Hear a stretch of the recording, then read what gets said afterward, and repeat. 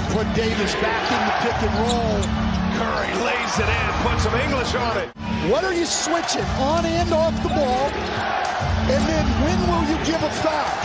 Green throws it away.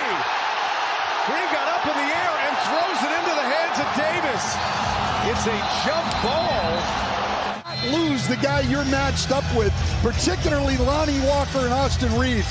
They've got to stay with those guys. Davis, and it's in the hands of Curry, who falls down. He just throws it in the air for help. He throws it out of bounds. It was a But the Warriors, let's remember, no timeouts either. So somebody, if they get a steal, has simply got to throw it at the rim. James finds Reeves, ball in the hands of a Laker, and that's it. Ball game over. The Lakers come storming back in Game 4.